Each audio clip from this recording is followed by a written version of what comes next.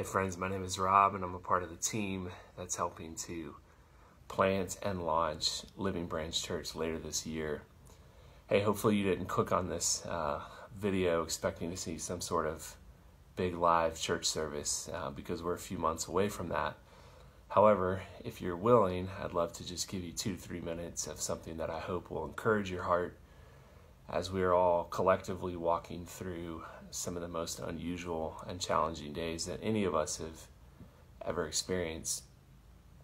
In the Bible, in Matthew chapter 10, there's a story told of Jesus walking through Jericho. And the scene is chaotic, it's noisy, there's people everywhere. And we see in this story, in the midst of all this chaos, a blind beggar named Bartimaeus.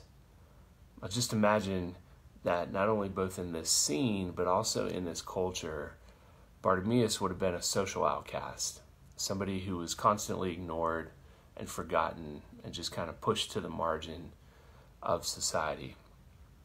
But Bartimaeus was desperate for healing.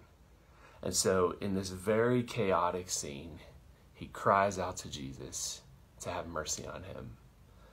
Now just think for a moment how easy it would have been for Jesus to just completely ignore him, or maybe even pretend like he didn't hear him and just continue on with his business. And yet the story tells us that Jesus stopped. He made a full stop. And of course we wonder, like, what's next? What will he say to this blind beggar? And instead of making a statement to him, he asked him a question. And the question is, what do you want me to do for you? Now the answer was probably obvious to Jesus, and maybe even obvious to us, and yet Jesus took the time to ask the question.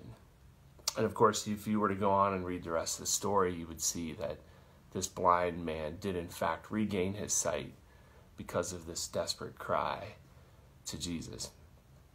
I can't help but wonder if somebody watching this video this morning doesn't feel a little bit like Bartimaeus did in this scene. It's noisy, it's chaotic, everything around you feels scary, feels uncertain, and yet you have a desperate need. Let me encourage you to be bold and to cry out to Jesus. I promise you that he hears you and that he sees you, and that his question to you today is the same question it was to Bartimaeus. What do you need me to do for you? Take your need to Jesus today, friend. He's ready to receive it. Have a blessed Sunday, and we'll talk to you again soon.